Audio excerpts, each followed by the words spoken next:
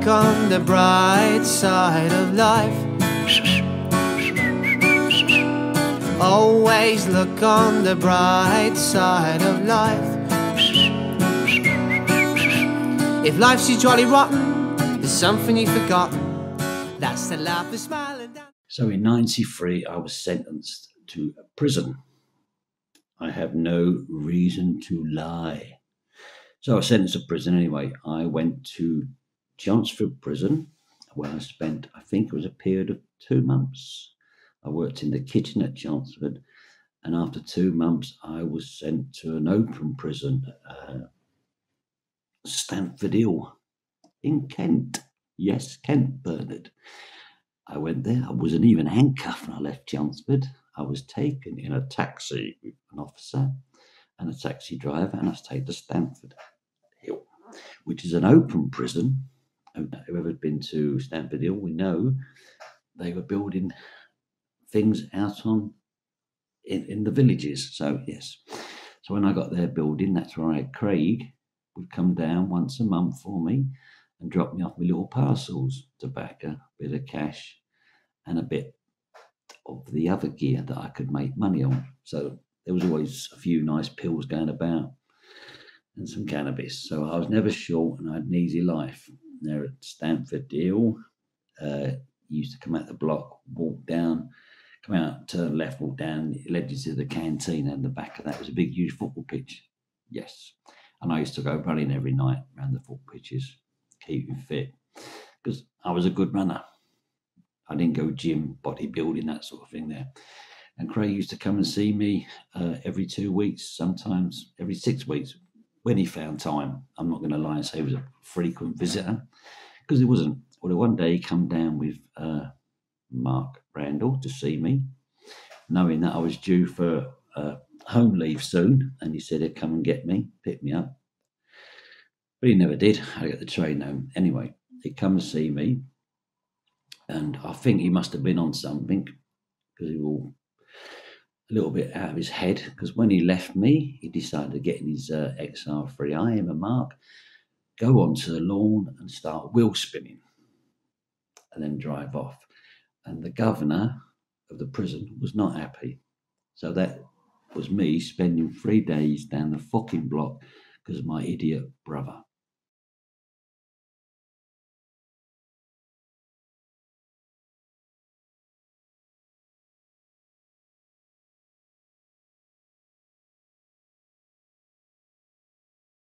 So what year would this have been? This was, well, I went to prison 94. So the cars that the police said they were going to get off with me for the drugs, they didn't. I went to prison.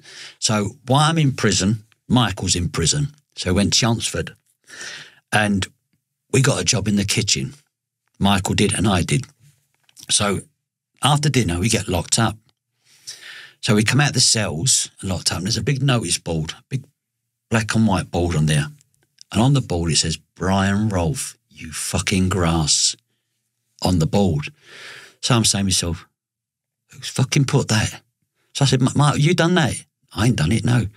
Are you telling people I'm the grass? No, I ain't said anything. I said, what's that on the fucking board then? I said, I'm in prison. So I rubbed off the board, and there's a couple of lads down there laughing their head off. I said, you put it on there? No, we ain't done it, mate. Well, said someone, it's only kitchen staff, and if someone's put it on. No, we ain't done it, mate. So that was it. I thought, fucking hell. And out of the blue, Screw come and got me. He said, you got solicitor's visit. So I said, okay. So I thought, what for? I ain't got an appeal going or anything. So I went to this room, Essex Drug Squad there, sitting there saying, look, we can help you. Soft prison, get out of here, do your time, new start. You work for us when you come out. So I said, no, I'm not doing it. No, I'll do my time. So he goes to me, he goes, has your name been on the board in there? I said, yeah, why? He said, oh, they think you're a grasser, didn't you? I said, yeah. He said, you better go on Rule 43 then. I said, you don't give me no fucking choice, do you? On the numbers? No, not on numbers. I went to open prison. So the next day I was shipped out to Hollesley Bay. Ah, okay. I said I'd help them, so I went to open prison. So I went to open prison, done my time there, 94. That's why I never met Pat Tate. So I come out end of 94, 95, I'm working for the police. The police have got me now. I owe them big time.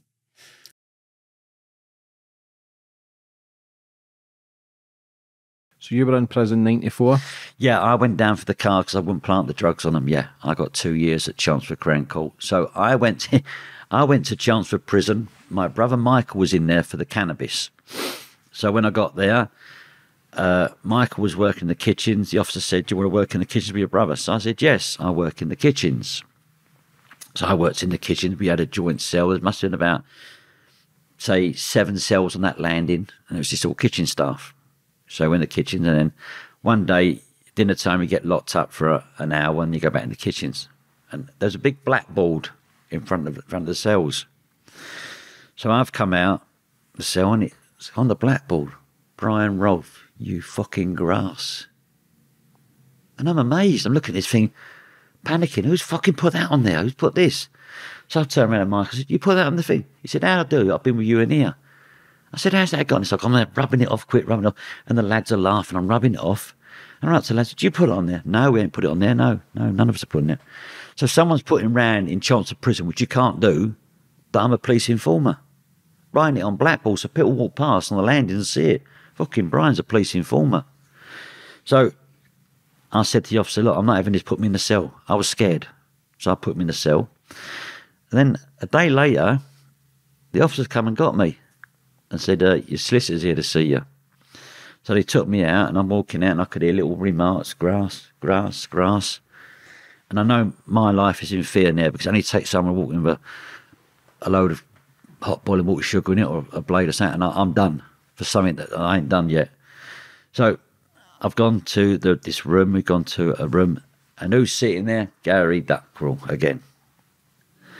He said, we know about the ball business." He said, we can help you. Move you to an open prison. This is all, it's all on record. I'm not going to lie. Move you to open prison. Get you out of here. "Yeah, please. Yeah, get me out of here. Fucking hell, get me out quick." He said, "But when you come out, you work for us. You help us out." Yeah, no problem. Get me out, get me out, get me out. So that was it. I was shipped out next day to open prison. And I went, no one knew me. I got on my life. I come out of prison,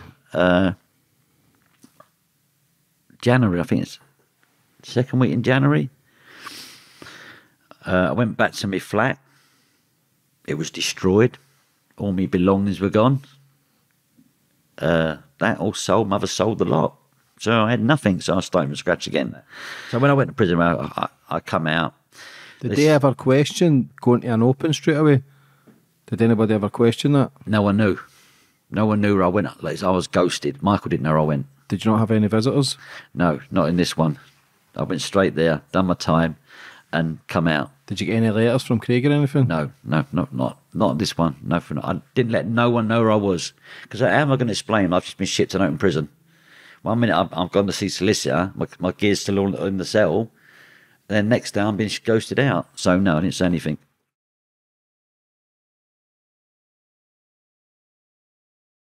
So then you put in my first so-called post, when I arrived on the scene, I claimed I got 7 years for selling pills with Murray in Rackhills.